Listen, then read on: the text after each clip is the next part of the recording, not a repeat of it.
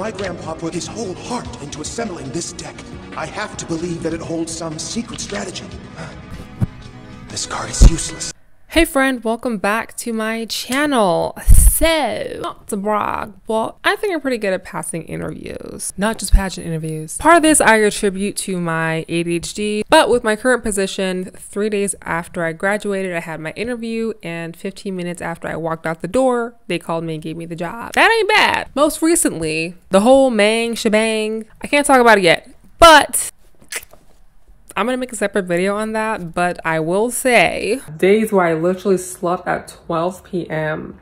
It was as hard as I thought it would be. And we're gonna be using my old college resume as reference, so that should be fun to look back at. I also created a portfolio template for you guys because when I was in school, I was a little bit confused or had anxiety on what my website was supposed to look like, what my resume was supposed to look like, all those types of things that you don't need to waste space in your brain thinking about that stuff, so I will do it for you. So I spoke with a recruiter and a hiring manager at bank companies in San Francisco, and I also have my own tips because I have conducted technical interviews before, so I really hope that these are valuable to you. Ideally, I think that you should have 3 different resumes. One for the recruiter slash hiring manager, one for online submission, and another for in-person, so events, job fairs, things like that. There's a reason for this, friend. So let's look at my old college resume. Which do you think it would be best suited for? If you chose anything but online submission, great. If you didn't, keep watching. Now, you guys know that I'm very selective with choosing partnerships just because if my nephew, who is a computer science major, won't benefit from it, then you won't either. And I figured that some of you would be interested in building an online portfolio, so this would be a good opportunity to partner with them. So I hope this helps you. Hostinger is one of the fastest growing web hosting companies, and they have more than 1.4 million users that use their awesome hosting infrastructure for fast loading websites. I actually like how easy it is they make creating a website using their hPanel control panel, but I really like that you get a free domain because I pay a grit for all the domains that I have a year. If you're gonna go for anything, I would go with the premium web hosting just because you get that free personal email and you can create 100 websites versus 1, so you don't have to just do a portfolio, you can do other stuff too. This is what actually interested me. They're running a promo where you get 3 extra months with any 48-month web hosting plan, and if you want an extra 10% off, you can use the code SENEGATOSRESUME. Up to you. So if you're interested in hosting your online resume using Hostinger, you can go ahead and click the link below and you can follow along with this video because I will be showing how you add the templates, since that was kind of confusing for me. It took me hours to make, so please be nice if you don't like it.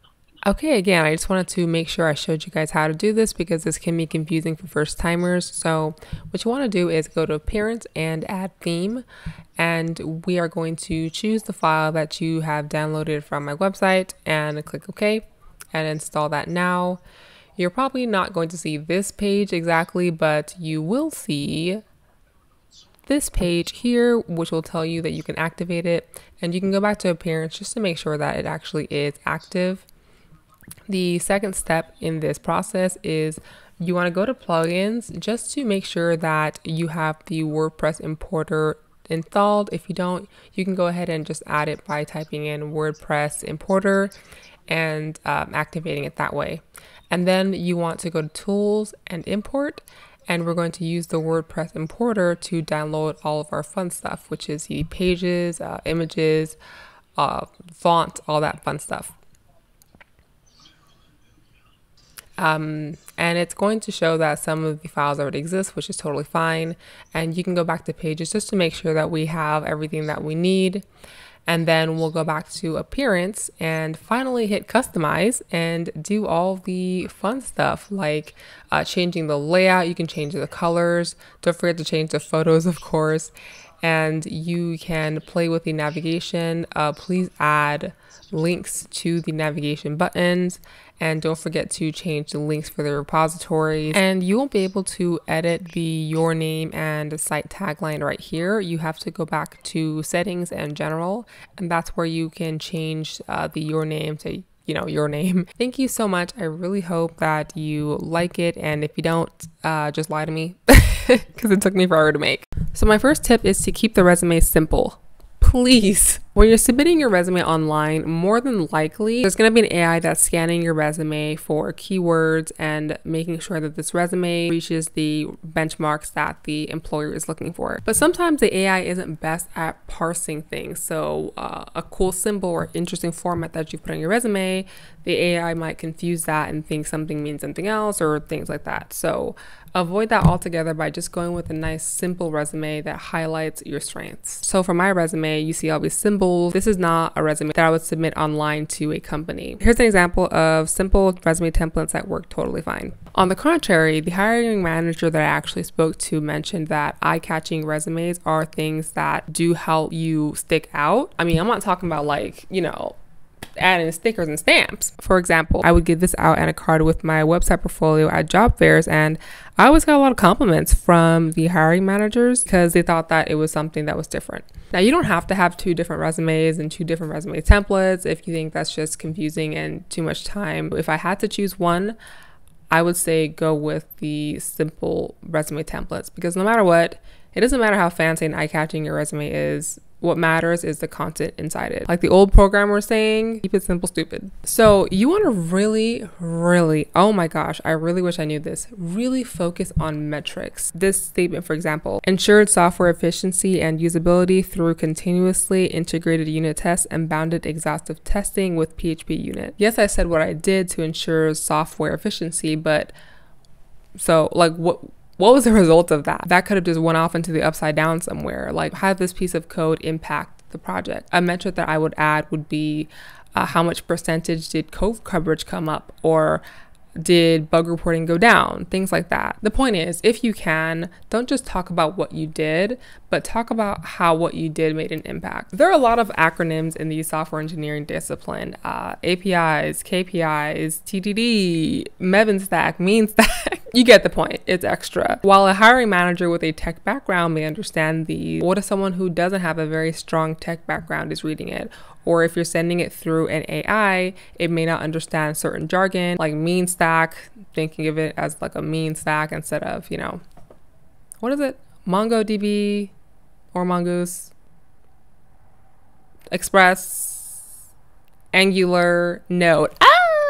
Better safe than sorry. I would just spell out the acronyms that are not super used. API is fine. TDD, I would probably just put test-driven development, you know? Now, I'm not talking about skill, but like the years required specific. If a job is requiring 5 years experience, but you only have 6 months experience, go sit down. AI will almost always filter out your resume if that's the case, and the recruiter or hiring manager is just gonna get annoyed. At least that's what they told me.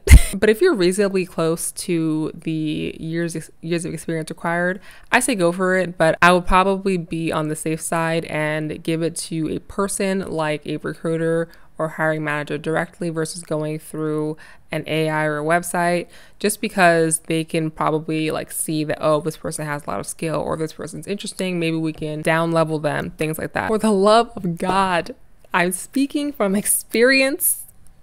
Keep it 1 page. Unless you have like 10 years of experience, there is no reason your resume should be more than 1 page. If your resume is just that good and extensive and has quality experience, then just play with the formatting. Maybe you do size 11 font and minimize the line spacing, play with the margin sizes. Just try and get all of it to fit into 1 page. Because from what I've been told, apparently, they never read the 2nd page anyway. Keyword being relevant. Let's say you're going for a junior front-end developer position. Over the summer, you had some experience in the AI field, and you also created a website for your local bakery.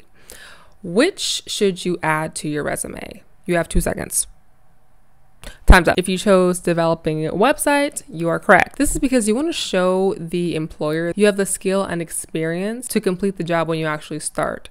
Of course, every company gives you a grace period and a learning curve, but the more relevant work experience that you have on your resume, the shorter that learning curve is, and that's what employers want to see. Allegedly. Now, if you don't quite have technical experience, you're just, you know, a little fresh baby in the tech industry, that's totally okay too.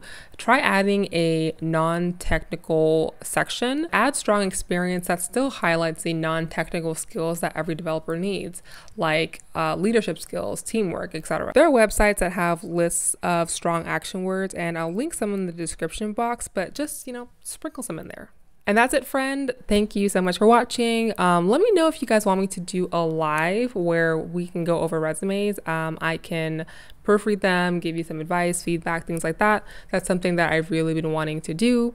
And again, if you are interested in having an online portfolio or online resume, you can go ahead and click my link below. And if you want extra 10% off on that, you can use my code, what was it?